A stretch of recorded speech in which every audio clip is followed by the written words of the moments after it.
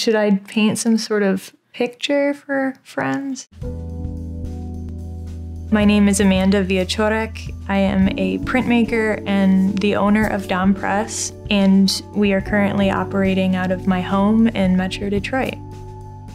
I always joke, but maybe it's not a joke, that printmaking saved my life, because it really did. Just working with the materials, there was some sort of like light bulb moment. The act of, pulling the squeegee or mixing the inks or burning the screens, I was like, wow, I know how to communicate with these materials.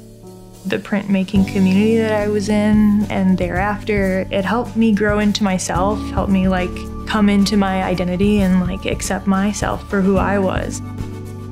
The Polish word dom means home. Some people, they know where they came from and they know this is my home, this is where I'm from, and there are a lot of us that don't have that same feeling. It's important for me to be able to open my home up and build out a community where everybody can have an opportunity to tell their own story, to be able to help facilitate people's pride, their pride in whatever it is that they're trying to do, who they are, what they're producing. Also having a safe space to do that and not to feel like can't fully be yourself or express yourself the way you want to. That's a huge privilege for me.